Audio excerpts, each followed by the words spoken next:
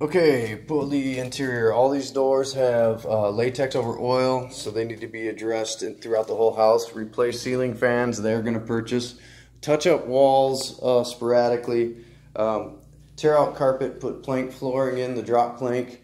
These closet doors need addressed. This one's pretty bad. These ones in here. This floor also. This fan also. This floor will stay this color. The stairs will stay carpet.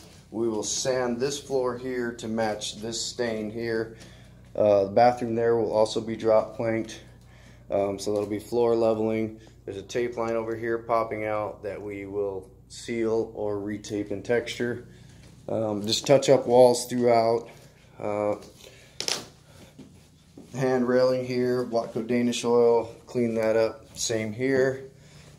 Plank flooring throughout the downstairs.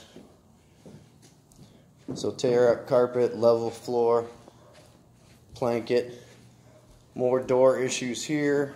The cabinets in the upstairs bathroom need to be refinished, and we're going to go a cream color. But strip the latex off, prime it, patch these doors like where the chunks are coming out, make them look good. This is a rental, get it ready to rent. All this carpet comes out, plank floor dropped, these cabinets repaired and painted.